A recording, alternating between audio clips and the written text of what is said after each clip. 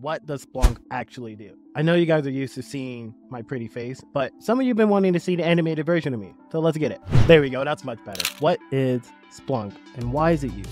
Splunk is a big data platform that simplifies the task of collecting and managing massive volumes of machine-generated data and searching for information within it. The technology is used for business, web analytics, application management, compliance, security, and so much more. Remember, companies are focused on one thing and one thing only. That is to make a profit. Look, who cares where files are? Some don't even know where the files are located. Exhibit A here. Or imagine your boss asks you to sift through thousands of data points to create a useless report, like my girl Carla here. And even though you are watching this channel, and that shows to me you're a techie and a day one supporter, make sure to like and subscribe, of course. You have people in the world who don't give a crap about tech and definitely don't care about data. But see, that's the power of Splunk. Imagine trying to decipher endless lines of log data, only to transform it into neat, cool visuals. This is a company that went public in 2012 and they're boasting 2.7 billion with a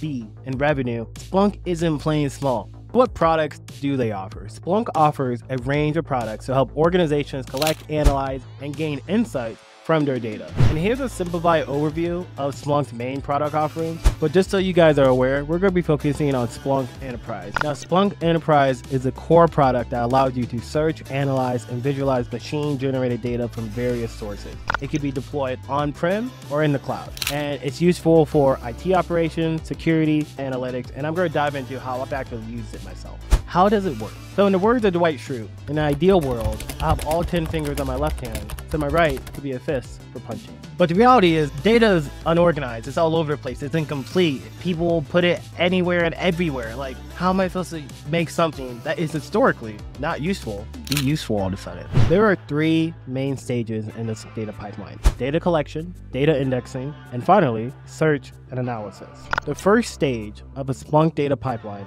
is data collection. Splunk can ingest data from a wide variety of sources, including files, directories, network events, APIs. It supports common data formats, anything from CSV, JSON, XML, and even custom formats. Data collection is typically performed using what's known as forwarders, which are lightweight agents that can be installed on any machine that generates data. Data indexing. Once data is collected, it moves on to the indexing stage. Splunk indexes the data by parsing it into individual events and extracting relevant fields such as timestamps, source type, and host information. After data is indexed, it can be searched and analyzed using Splunk's powerful search language, search processing language, SPL for short. An SPL allows users to perform a wide range of operations on the data, such as filtering, aggregation, correlation, statistical analysis. This is where 95% of you are going to be using Splunk, because once you had data collected, once it's indexed, now I need to be able to search through that data. But the searching and analysis is really where you build your skills using SPL. How have I used it in real life? So as a dev in the real world, most organizations, they make sure you can't touch production level code, that is. So that's where Splunk has come in for me. Splunk was the only tool I could use to track down logs of an API and try to work backwards from there. And usually this is a real life scenario. You might be sleeping quietly in your bed, having a good night rest, get a call at 3 in the morning. Hey, PagerDuty is calling you. Your service is down, your API is down. People are not able to log into their bank account. People can't see their money. It's a problem. And what ends up happening is you hop on a production level call, you are told, hey, it's the customer API that's having issues. Like I said, you don't have access to production. So what ends up happening is you go into Splunk and you know the name of your API, the context, whatever it is that you need to start searching and analyzing. And really what I'm always looking for are the type of calls and the status code. So what you'll see here is a sample log of a simple GET request from like a publication API that is returning a 500. And if I can narrow down to that 500, then I can start seeing what caused the error and start working backwards from there. So why is Splunk so successful? Look, we could probably spend a whole video talking about why they're successful, but I just want to run down 9 bullet points that really come to mind. Versatility, scalability, real-time insights, powerful search and analysis, extensibility, the community, which, if you didn't know, they're called Spelunkers. And if you're curious on the name Splunk, where did that come from? Is it like this, like a hodgepodge of words? No, Splunk actually comes from spelunking, which is the whole sport of diving into caves, something you'll never catch me doing. But that community, people have come together to figure out how to use Splunk to help puppies grow into healthy dogs, or how to brew better beer. The list is crazy insane. And then lastly, the customer support, the continuous innovation. Splunk started off as just simply collection, indexing, searching, and now they just have a vast list of products. And then sometimes when you're first, like Ricky Bobby says, if you ain't first, you last. And Splunk is really like the first big data ingestion tool that's become super popular. And the reality is they got market demand. You're seeing with the competitors, they're trying to catch up, but when you got that head start, it's just sometimes easier to be in first.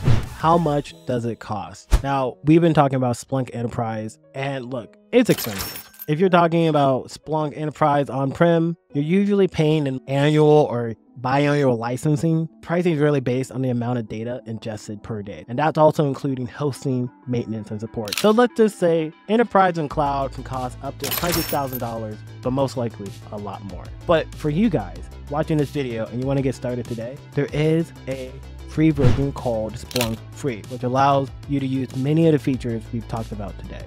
Who are the competitors? Now, Splunk, for me, is my favorite one, but I've also worked with companies I've gone with the competitors. Elastic Stack or Elk Stack, that is the open source alternative to Splunk. And if you actually go to Elastic Stack's site, you'll notice that they're offering the Red Hat package where it's like, yes, it's open source, but we will provide you like professional support at a price. My personal experience is not as good, and it's usually because you get what you pay for. But sometimes companies can't afford those six-figure bills, so they have to go open source. Another popular option these days is Datadog. Datadog is a cloud-based monitoring and analytics platform that's focusing on infrastructure and application performance. We will be doing a video on Datadog itself. And they offer a wide range of integrations, and truly Datadog is known for its ease of use, visualization, and AI-powered insights. It's a true competitor. But at this point, Splunk has a more extensive feature set, and it's better suited for more complex security and compliance use cases. So if you're thinking insurance or fintech or any of those big, large corporations, Splunk is usually the go-to. How do I get started? Like I said earlier, look, if you guys want to see us do a complete, we will do that. Let us know in the comment section below. But here, what I have linked are these tutorials. And what's really cool is if you're a newbie looking to learn Splunk with little to no money, there's several free resources. You can download Splunk for free. There's the Splunk Learning Path. There's Splunk Fundamentals. And then, like I said, there's the Splunkers, the Splunk community. Where do I go from here? Look, we covered a lot, but there's still so much more to be discovered. We didn't even dive into cybersecurity or some of the cool edge cases. Like I said, aren't you curious how people use Splunk to help puppies grow into healthy dogs? Who doesn't love a dog? That's what I'm saying, guys. Like, you're just getting started. So where to go from here? I would highly encourage you to go check out the Splunk website. Go check out the links that we have pasted in the description below. Because look, Splunk might seem complex at first, but its mission is straightforward. Make sense of the chaotic world of logs and drive action. Until next time, let us know what we missed in the comment section below. But that's all I got for you guys.